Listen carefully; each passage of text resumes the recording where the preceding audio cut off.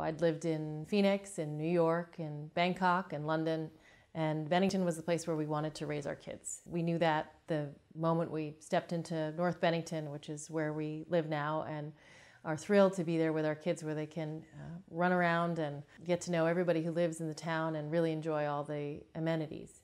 And when I stepped onto the college and met the students here, it was clear to me that this was the place for me. In addition to the physical beauty of Bennington, both the college and the surrounding area, the incredible creativity of the students here at Bennington College just blew me away.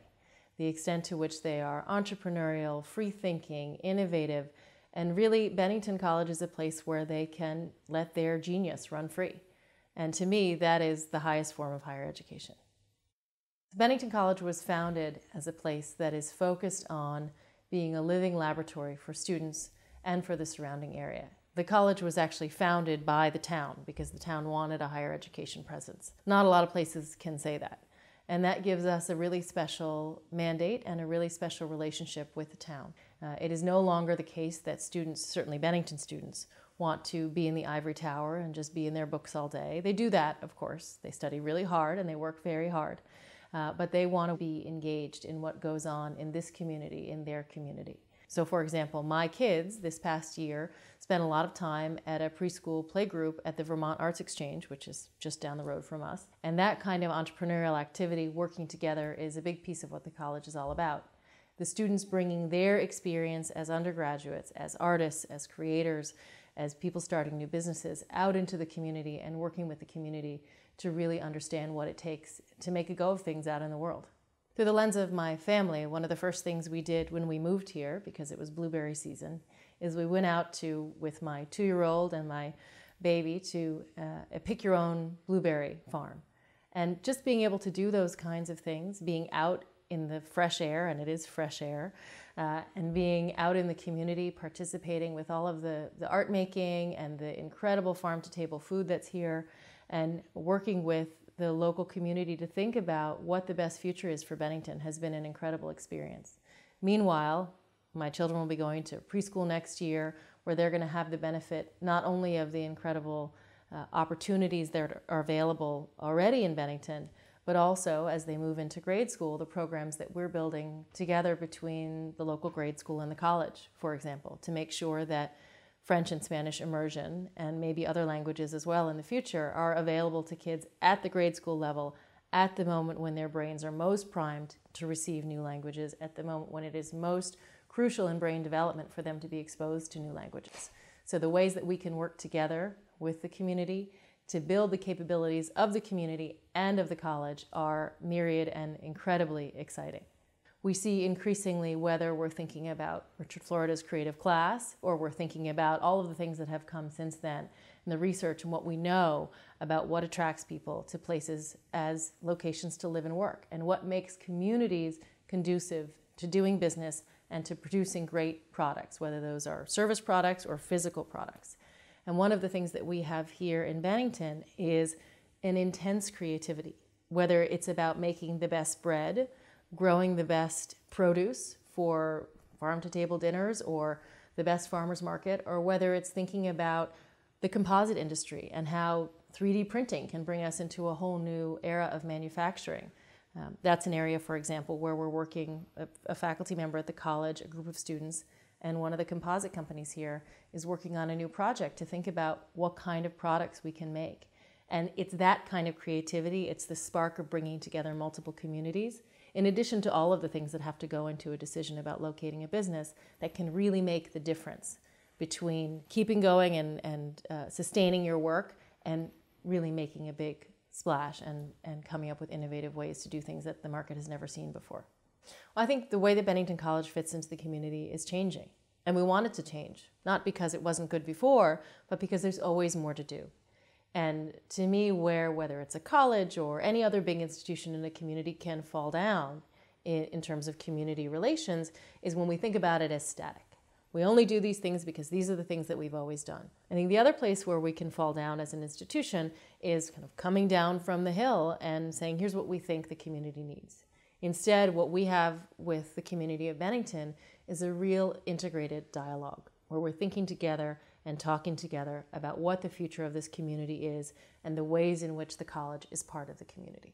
The other piece of what Bennington College obviously brings is incredible cultural resources, whether it's our student performances, our visiting lecturers and performers, or our alumni coming back, whether it's our 2 Pulitzer Prize winners this year coming back to do readings, our MFA program, which is going on right now, our MFA program in writing, where we have incredible authors, Amy Hempel, Ben Anastas, and others on our faculty, and they're coming here to do readings. All of those readings are open to the public.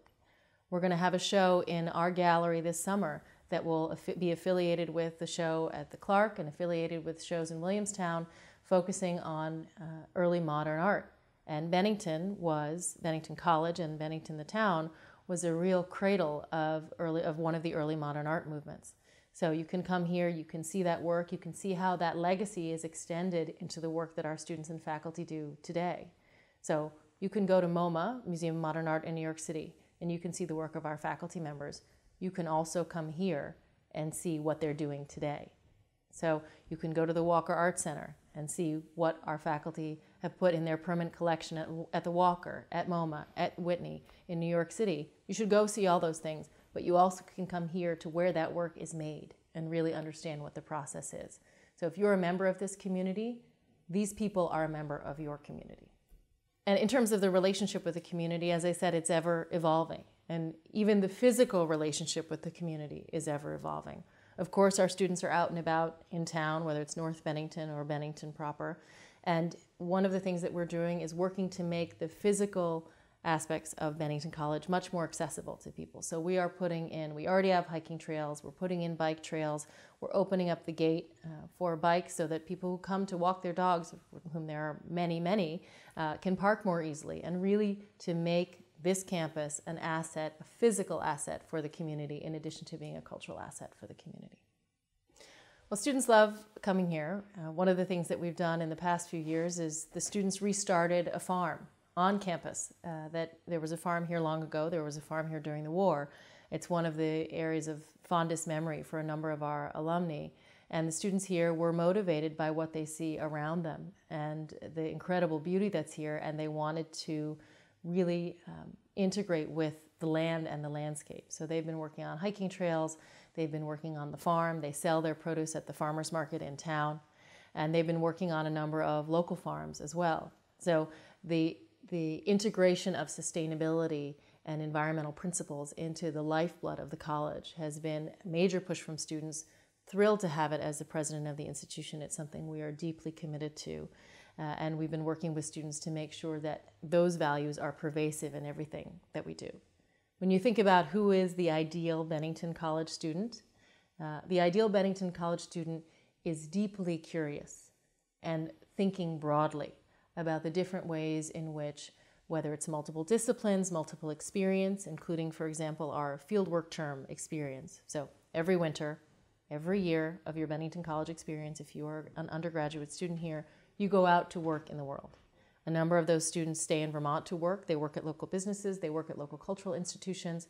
A number of them go scattered to the four winds and the four corners of the earth. They go to Nepal. They go to Uruguay. They go to Guatemala. They go to China.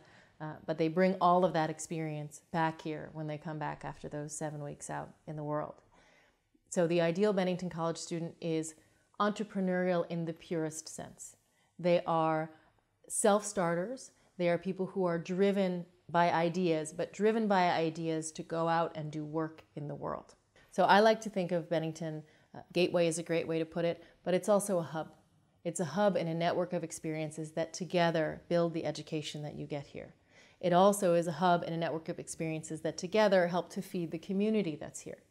As our students are out in the community, whether they're working at the local bakery, the local farm, or the local law office, they're bringing that experience in China, they're bringing that experience in Guatemala, they're bringing that experience in New York City to bear as they talk with local businesses, local arts organizations, and beyond. As they work with the kids in the local schools, they are bringing that experience and that perspective to bear. So in that sense, Bennington is a gateway to the world, the college is a gateway to the world, and also a hub. At the same time, what we see here is that through our role as a cultural institution within the community, not just for our own students, although of course they're our focus, but also for the larger community. We are bringing people from around the world, modern dancers from China, incredible curators from the Museum of Modern Art, the Orange County Museum, the president of the Los Angeles Philharmonic. Those people are coming here to talk about the work that they do in the world and to show the work they do in the world. So it's a resource for the students, but it's also a resource for the faculty and a resource for the community. So it's a way for us to bring the world to bear on the education of Bennington students and also to bear on the culture of the place in which we love to live.